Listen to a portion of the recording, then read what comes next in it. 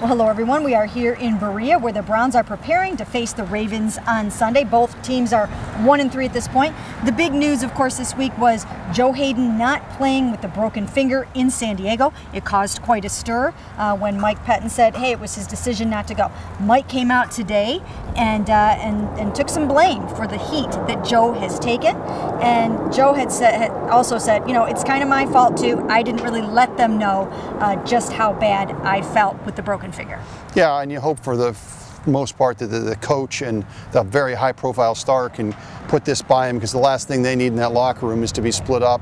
It was good to hear Pettine say that. I do think Mike probably regrets the way that he phrased a couple of those things that really put his, to use his words, face the franchise a little bit in a bad spot. Yeah, and Joe admitted that he was upset about it and that it hurt him that anybody would question his heart and soul, because of course that's all he ever wants to do is get out and play and excel for this team. Now, in addition to having a conversation with Joe Haden about that, he addressed the team in a team meeting. Mike Pettine did today.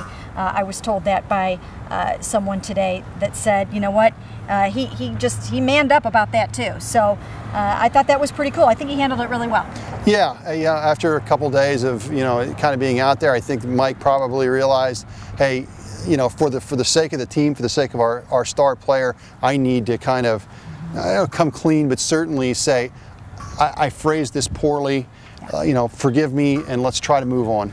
And you know what? There's another player that you got an opportunity to talk to and you'll be writing about today, and that is K'Waun Williams. He is back. He had 3 concussions in less than a year. He's been fully cleared to play, and boy, do they need their nickelback back. It's amazing how important he is to this defense when he's healthy and he's playing well. But of course, the big story with K'Waun is he just keeps getting hurt. And he talked to his mom, he talked to his brother about what he should do. He says he understands this. And what's weird, Mary Kay, is they kept saying, just be safe. And of course, that is a great contradiction when you're playing football, because it's such a hard thing. It'll be interesting to see how he plays and how long he can keep going. Most of these guys have told me, once you are back to baseline and you've returned back to your baseline exams, your MRI, your neuro exams, once you're back to that point, then there are no increased risks going forward, regardless of how many concussions that you have had. Of course, there's still a lot of research being done in this area, so we shall see about that. I talked to K'Waun Williams today for a while about various different things, and he told me that the Browns have checked into they sent in the tape of him jumping off sides on the field goal, and that the answer came back that he was not offsides. And of course, that's blockbuster news, especially in light of what happened at the end of the Seattle Lions game the other night. Well, yeah, and to clear up, obviously, end of the game, Traymon was called for offsides. The kicker, Lambeau, missed a 39-yard field goal, puts it 5 yards up. They end up winning the game, and Traymon took a lot of heat from some people that was a dumb play.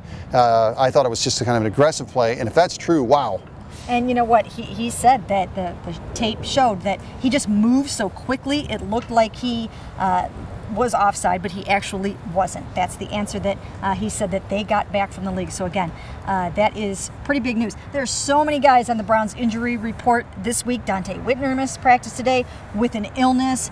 There's just a lot of guys out right now. Brian Hartline was on the bike today. There were 16 players on the pre-practice injury report heading into this game. Yeah, we tried to get some information too out of Desmond Bryant. He's taking a policy anymore. He's not going to talk about his injury. To me, he's a big loss, Mary Kay. I mean, he's a disruptive force on that defensive line. If they can get him back, that would be a big bonus for them. Well, the fact that he was out there practicing today, and Scott Solomon was back practicing again today. So the fact that Desmond was back, the fact that Scott Solomon was practicing, those are all good signs for the Browns heading into this game.